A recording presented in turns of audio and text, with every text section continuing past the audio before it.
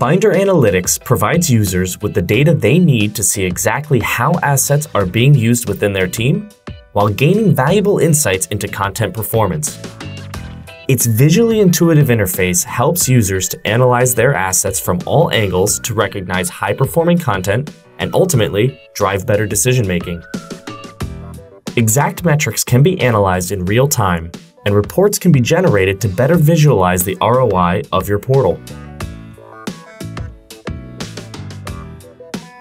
With advanced analytics, you can drill even deeper into your data using taxonomy filters or user groups to narrow down on specific stats.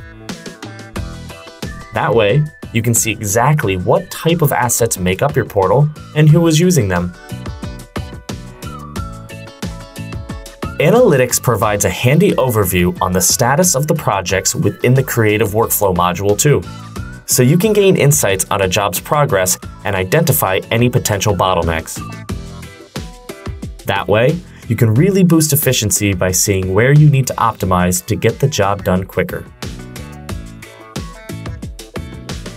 We know everybody uses Bynder a little differently depending on their specific needs.